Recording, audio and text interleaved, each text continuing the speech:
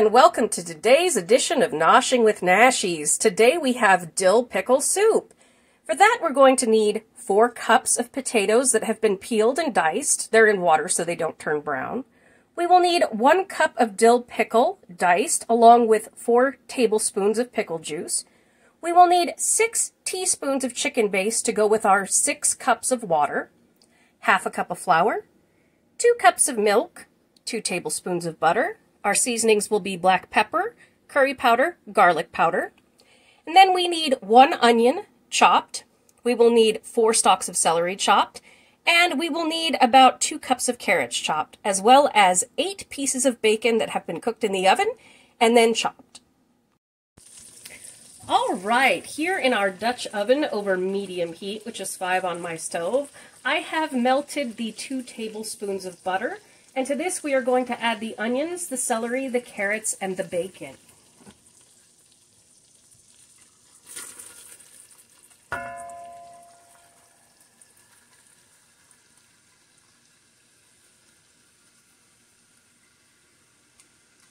And we are just going to cook these until they are nice and soft.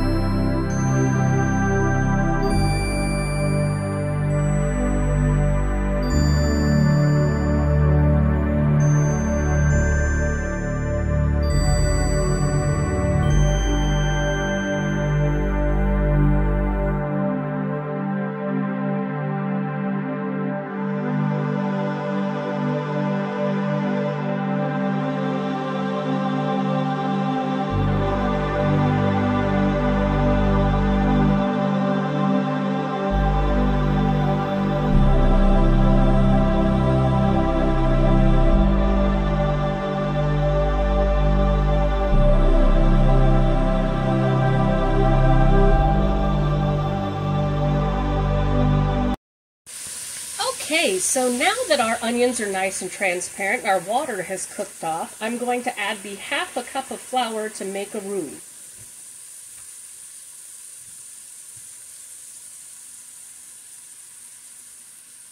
This is a nice thick soup.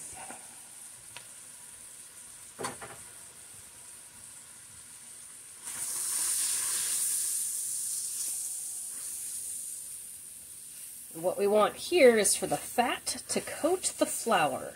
This is how we're going to get this beautifully thick soup. Never eat raw flour. It's not good for you. Even though I ate lots of it eating cookie dough as a kid, I survived. You can see how that incorporates in there. I'm going to get all that fat to adhere to those starch molecules. Now, we're not going to make this any kind of color roux. There are difference going from shades of blonde all the way into extremely dark, and you use those for a lot of Cajun cooking and many other things, gravies, sauces. But today, we're just doing a basic need for thickening, and you just don't want that raw flour taste in your soup. It's not good. So just cook it for a bit here.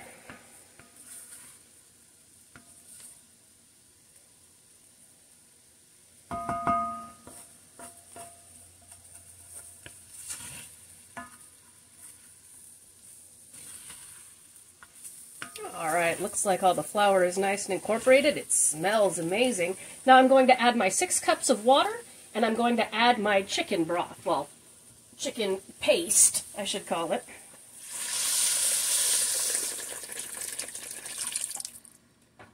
And add about half. We don't want it to get lumpy and bumpy. You can see it's already starting to thicken up. Right now it's paste soup. But we want all those bits from the bottom. That's where the flavor is.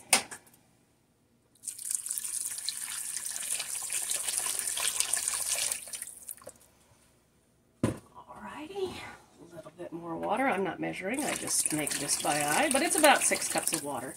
The milk comes in later toward the end because we don't want that to curdle. Here I'm going to put in my chicken paste.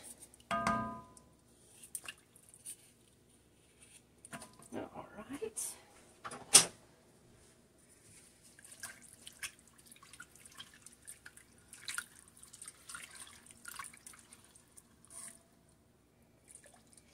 And while this is doing its thing, I'm going to put in some pepper, some curry powder, and some garlic powder.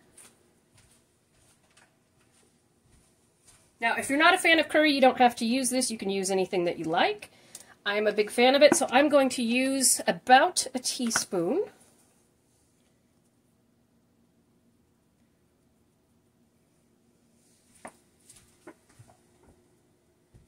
And about a half a teaspoon of garlic powder. Fresh garlic works great.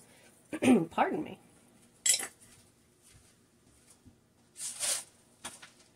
And then some fresh cracked pepper. Oh, this already smells amazing.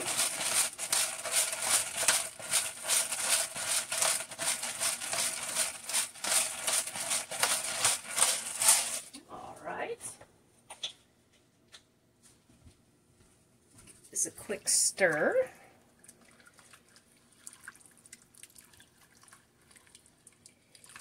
And now I'm going to add in my pickle and pickle juice.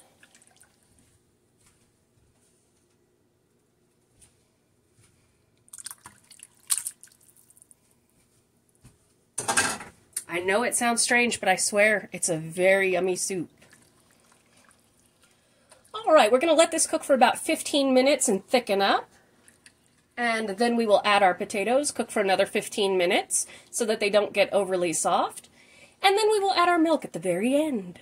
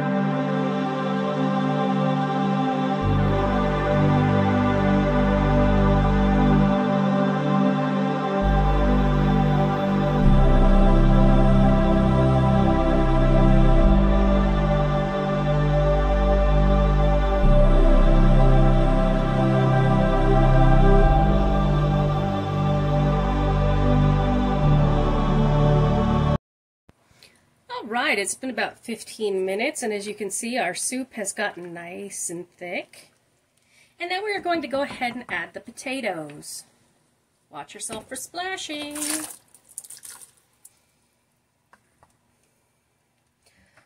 Alright, we're going to let this cook for another 15 minutes, and then I'm going to turn off the heat and add my 2 cups of milk, and we will be finished.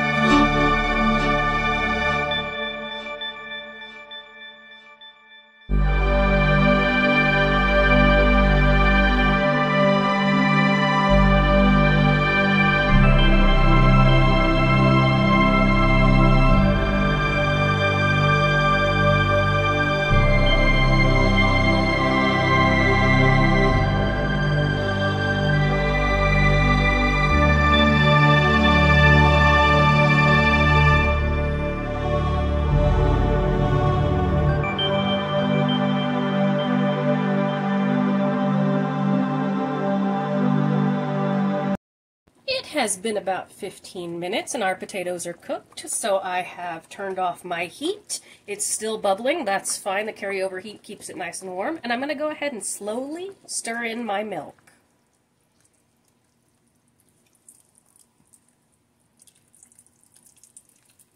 This is what makes it beautifully creamy.